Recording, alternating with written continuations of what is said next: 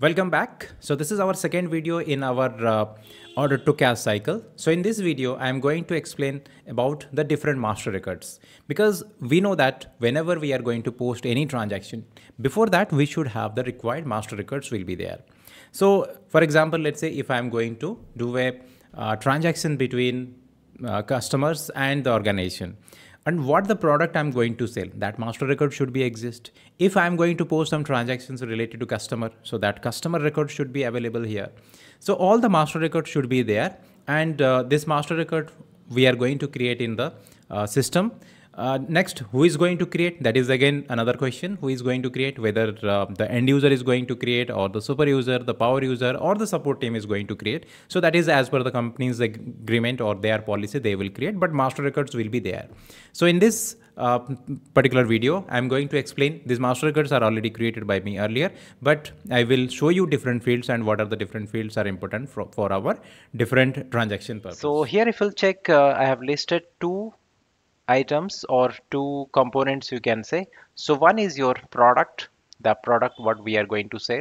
So you may say this is our finished stock which we are going to sell, and the customer to whom we are going to sell the product.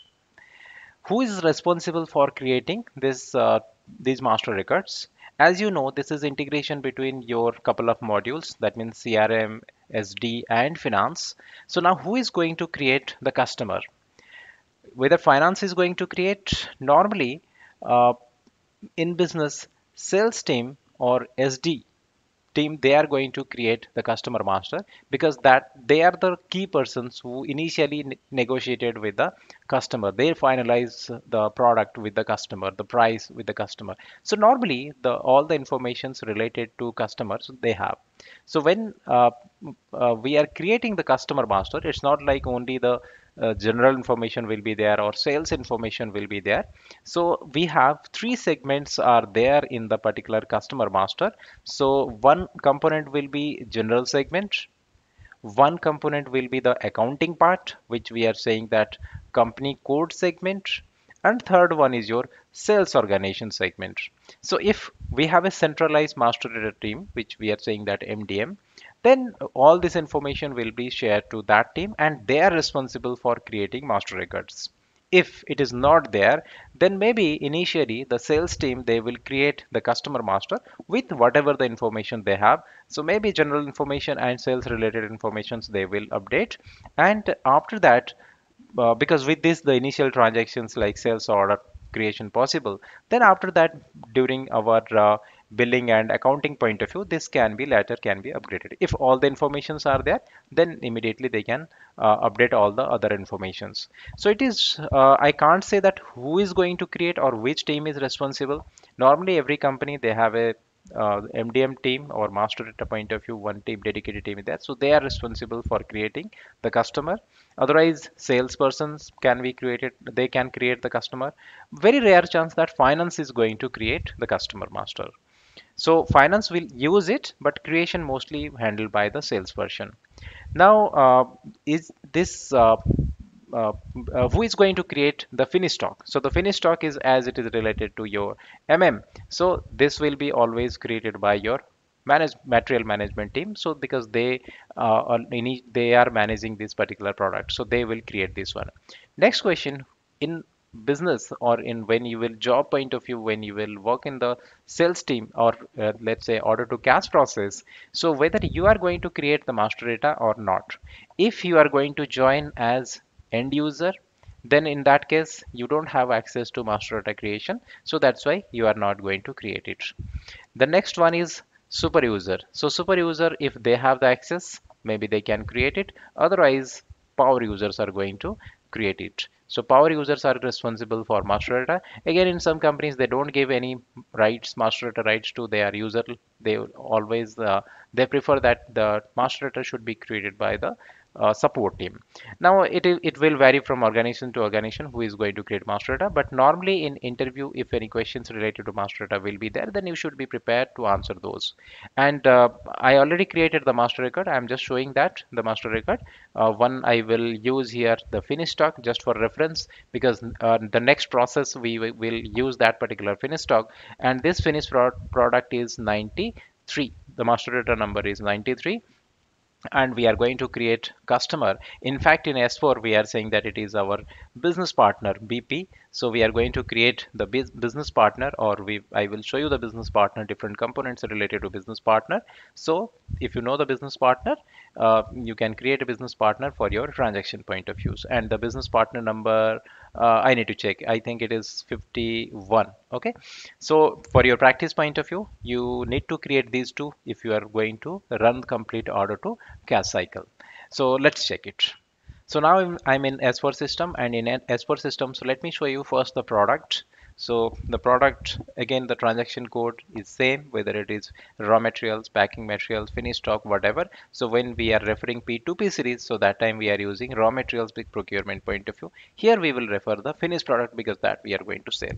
So transaction code is MM03, and the product master record, which is already I created earlier, so 93. Now here, what are the views are important from the sales point of view. So obviously sales point of view, all the sales related informations are important, those should be there. Then production point of view, the MRP views are important, but when you are part of order to cash, this is nothing related to your area, it is related to production. Then other informations like your uh, plant information should be there, and accounting point of view, accounting and costing point of view, costing views are important. So it is not related to order to cash. This master record we are going to use to understand this particular process, but master data is separately, finished stock or the material master is separately a area of discussion, which I already prepared so many videos on those. So let's check it. So here I add the details. For reference, I am going to use here the plant as Z100, then something storage location we are going to use here, sales organization. So for easy remembering, I'm just using the same. It's not same, it's different entities, but I have just used the same characteristics here so that I will not get confused with different components. Okay, and all are done by the consultant, means I did the backend configuration, but the consultant will configure all this. Now here the master record is ready for us, which we will use. So this match master record 93, the particular master record, and it is one finished stock. Then different tabs are there. So here it is available for selling purpose. So some informations, and this particular product is taxable product. So that means when we will create the sales order, some tax related informations also will be there. Or when we will say we will see the accounting document. So there are also some sales information will be there, which will be initiated from our sales or SD module. So these are our various informations related to master record, right? And then accounting point of view, if you'll see,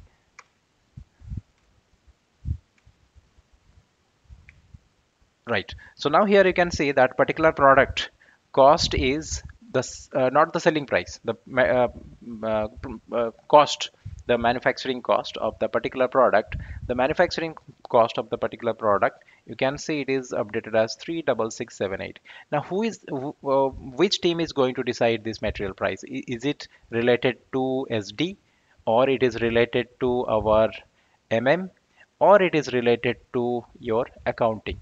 None of them, because the price of the product, the manufacturing cost of the product will be managed by, or it will be calculated from the costing or from the CO team, from the management accounting it will be. Although of course they will take the information from MM, they will take the information from FI, but it will be calculated this particular product. Now if I want to see this particular product cost, then if I have the authorization, I can go there. Otherwise I can get the information from the costing team. Similarly, if I will go to the costing tab, there you will find the information. Now here it is updated that this price of the material is calculated 366.78, right? If I will click here, then I will get the detail information, right? So here if I want to see the price of the particular product, I want to see how it is calculated, although it is not my area, but just for information purpose I want to see this particular price. So now the screen changed from my material master to the cost calculation stream. Again, in CO, a lot of configurations should be there by the concerned consultant or the concerned team, and automatically system calculated this price. We are just referring it. So this is how it is calculated, and its different components are there. So here, what are the components are there? What are different components? It is or informations are there. Just for our information, these are the different components of the material. So it includes material cost, it includes different activity overhead. So in total, this is how it is calculated. Now 36678 is our cost price of the particular product. When we will sell, we will see what will be the selling price.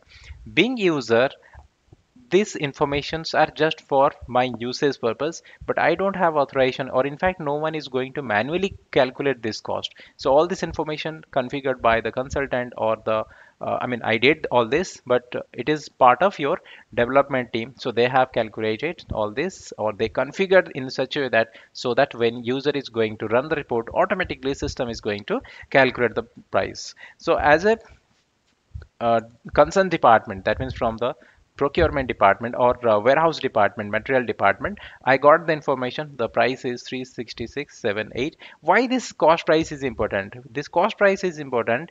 On the basis of cost price, the selling price will be determined, or when we are going to sell the product, that time also costing people, they want to see a cost revenue analysis. Of course, I will show you that also in this series, although it is not part of order to cash, but just to complete the process I will show you.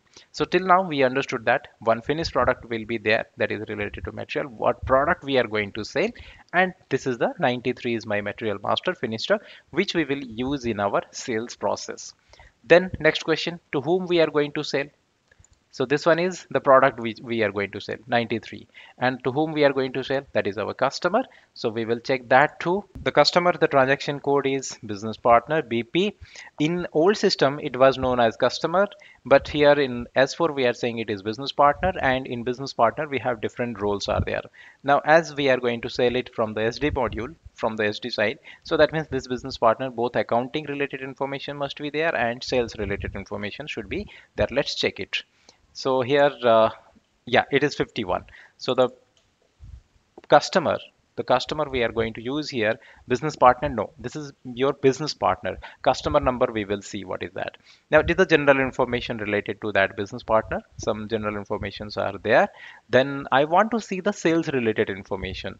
Okay, so which is already created by, I created, but the responsible team is going to create the master data. Now I want to see the general information related to customer.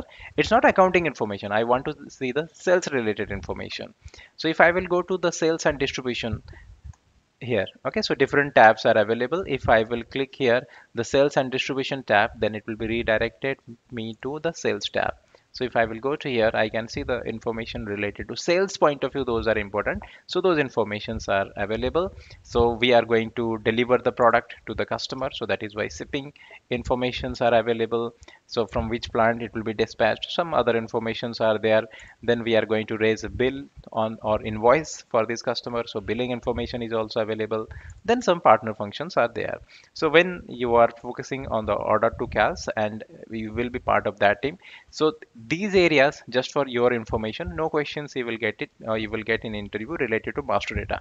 But gradually, once you will have a senior role, let's say you are going for power user or super user, then definitely master data segment will be there.